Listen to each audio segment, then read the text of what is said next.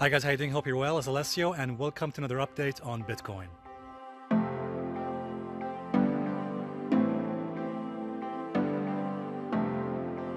Alright guys, so in this video I'm going to show you a chart of Bitcoin that could surprise you and perhaps even shock you as well. Before I do that though, I just wanted to show you what's happening here on this chart, and then I'll explain to you what is bothering me and perhaps worrying me about Bitcoin. This is a weekly chart of Bitcoin, as you can see here, and currently, as you can see here on Bitcoin, something quite interesting has been happening here. Firstly, Bitcoin seems to be slowly making its way towards the 21 moving average. That's that 21 weekly average. We've talked about this in a number of videos before. So Bitcoin is slowly, perhaps gradually making its way, hopefully towards this 21 moving average as part of this corrective process. By the way, something else also interesting happening here, which is that the pulse momentum, as you may remember, the pulse momentum which fired back, I believe it was back in May or June, when this fired, this momentum pushed Bitcoin significantly higher. And this momentum, as you can see here, is now dissipated. You can see the momentum is now going the other way, which means that the force of that momentum of this pulse has now dissipated. Which means what? Which means usually when the pulse momentum dissipates, usually this starts a corrective or drop in the price. And that's what potentially may happen in the next few days or in the next few weeks. Now, let me explain to you what is beginning to bother me and perhaps worry me about Bitcoin, which is this.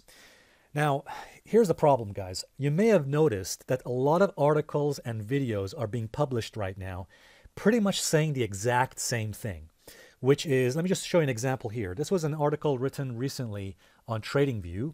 And again, a lot of the folks who are writing these articles, they're probably good people. They're probably very intelligent and smart people. But the problem is that these folks are saying the exact same thing, the majority of them. For example, in this article, what the writer is saying is that Bitcoin is probably going to make a correction down to the support levels we mentioned already in previous videos, to the 21 moving average or the 8,000 levels, and then start to consolidate and then start to make that big, massive move towards the 20,000 and of course 30,000, 50,000 levels. So it seems the majority of the video makers and article writers are saying very much the same thing. Here's a video that was recently on YouTube, and you can see here they're saying the correction potentially could be over around about the support level, and then we start off the major rally towards the 20,000, 30,000 levels. Here's an interesting article that was also on TradingView recently by a fellow called FlipFlip. And in this article, he talks about a 12-month forecast for Bitcoin. And what he says, pretty much actually, I think this looks like the bullish scenario we mentioned previously. And he is saying essentially that Bitcoin could start the corrective move down towards the 8,000 levels, then consolidate for a while, going sideways, and then start to make that massive big move towards 20,000 and of course 30,000. So that's his general forecast for the next 12 months on Bitcoin, according to this article. So here's my problem, guys. Now, again, these article writers may be correct. They're probably smart, intelligent people. But my issue is this. My issue is that the majority of the article writers and video makers right now, they're all pretty much saying the exact same thing. In other words, they're talking about the bullish scenario we mentioned in previous videos. So according to this scenario, let me just recap. Wave 1 of the long-term 5-wave move has potentially completed here at the 13,800 level.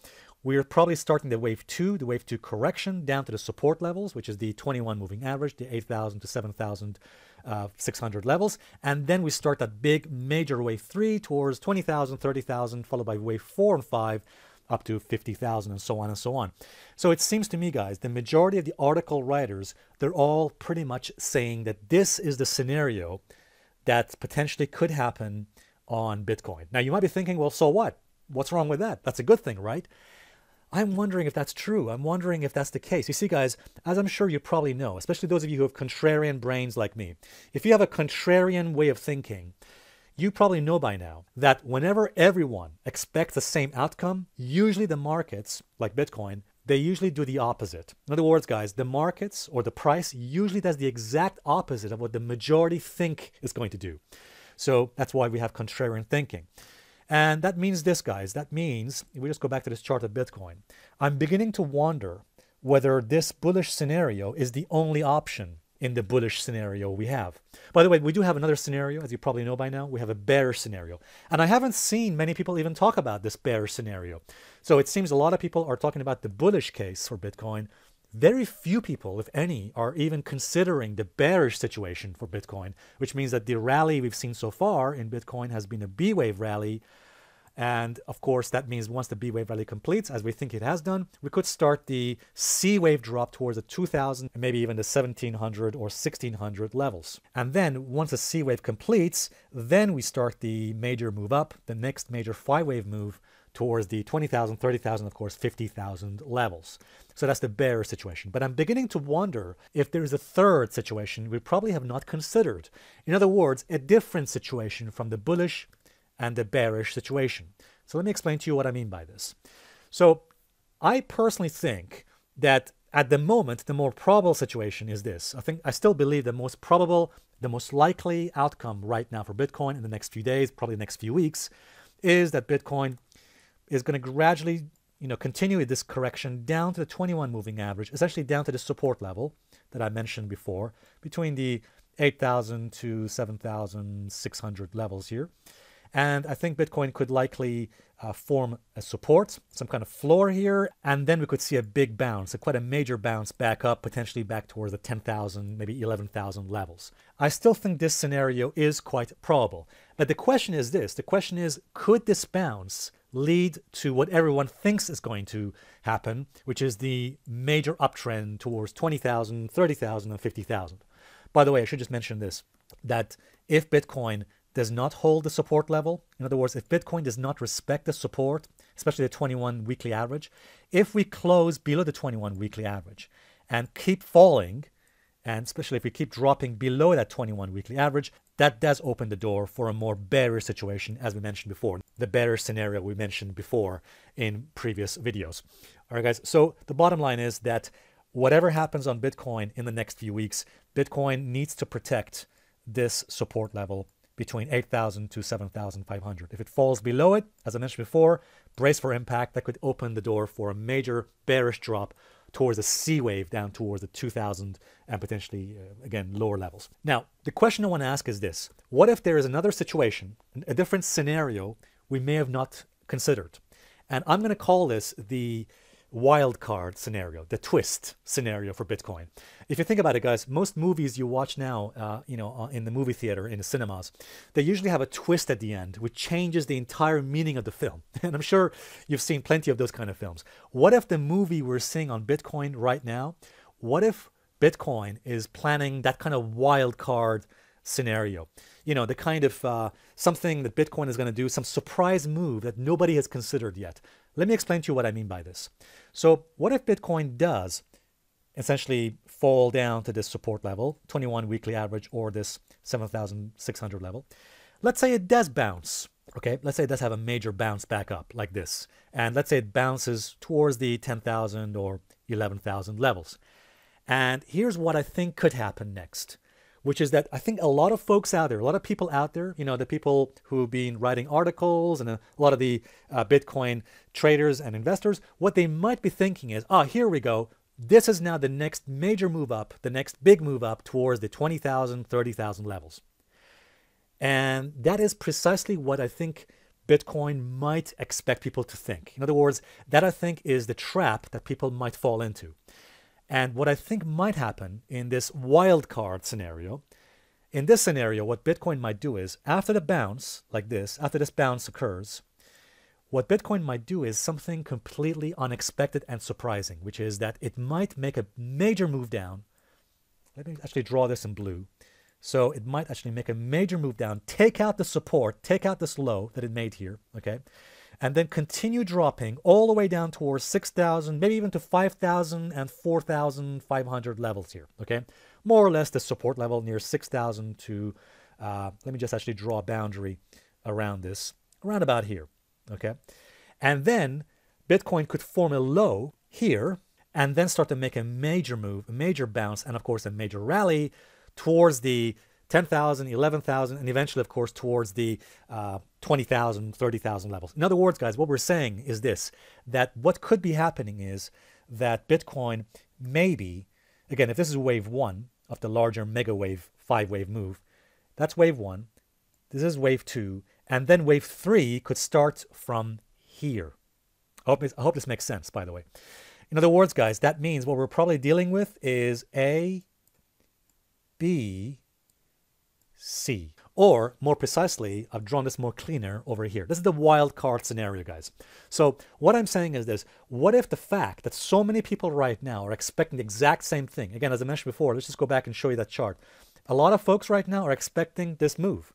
You know, Bitcoin to drop down to 8,000, to essentially down to the support levels, to the 8,000, 7,000 levels, and then consolidate and then move up towards 30,000 to the 50,000 levels. In other words, pretty much everybody's expecting the bullish scenario. Now, again, we do have a bearish scenario as well. We've considered this. But what if there's a third scenario? We call this the wild card scenario, where essentially Bitcoin pulls out a wild card, you know, up its sleeve. And again, as you can see here from this chart, what Bitcoin may do after it completes the correction, the drop down towards the 21 moving average, as you can see here, then it has a major bounce, the B wave. Everybody, pretty much everybody thinks, here we go. This is the next move. This is the move towards the 20,000, 30,000 levels. And instead, what Bitcoin does is something different, which is that it moves lower, takes out the bottom of that A wave. In other words, we have an ABC corrected move, and then moves towards the 6,000, 5,000, maybe even the 4,500 levels. That becomes an ABC move, by the way, as you can see here, ABC corrected move, and then completes the wave 2 round about these lows near the 6,000, 5,000 to 4,500 levels, and then makes that big major move up towards that wave 3. As you can see here, I've shown two paths here, one blue and one green, towards the, again, essentially towards the 20,000. In other words, towards the previous highs of 20,000 and eventually towards 30,000, 40,000, 50,000. So this is a third scenario that I think many people probably have not considered. And I'm considering it because so many people right now are thinking the exact same thing. And guys, remember what the great investor Jim Rogers said? Let me play the video for you. What I've learned in life is normally when everybody's thinking the same way, you should start at least thinking, hey, wait a minute, it cannot be right if everybody's thinking the same way. And it nearly always is that when everybody's thinking the same way, somebody's not thinking, and you should at least examine the other side. So guys, as you heard there in that video, whenever everyone is expecting the same thing, whenever everyone is thinking the same way, somebody is not thinking. We should start examining the other side. So that's why I think we should examine the other side. We should examine other scenarios. Now, I'm not saying this is the scenario that's going to happen on Bitcoin. We don't know. We don't know if this is the scenario that's going to play out. All I'm saying is this. All I'm saying, guys, is this, that it seems to me the majority of folks out there are all convinced that the bullish scenario is the most likely and the most probable scenario out there. And I personally think, you know what, guys, if that's what everybody thinks is going to happen, maybe somebody is not thinking and we should consider other scenarios. Again, I've already mentioned, we're probably one of the few people out there that have already considered the bearish situation for Bitcoin. But what I'm saying is, apart from the bearish situation, there is probably another scenario out there, the wild card, the curveball, whatever you want to call it, the twist, that Bitcoin actually may surprise everyone. You know, as I said before, maybe it comes down to the moving average, the 21 weekly average, has a bounce, and everyone thinks, oh, wow, here we go, we're going to go higher. Instead, Bitcoin turns around, takes that low out, moves towards the 6,000, 5,000, and 4,500 levels, and then starts to rally from here. In other words, the low point, the wave 2, might complete somewhere lower than we think is going to complete. So, by the way, let me know what you think. What do you think could be the more likely scenario? Do you think it's this scenario, or is it the bearish or the bullish situation? All right, guys, let me know in the comments section.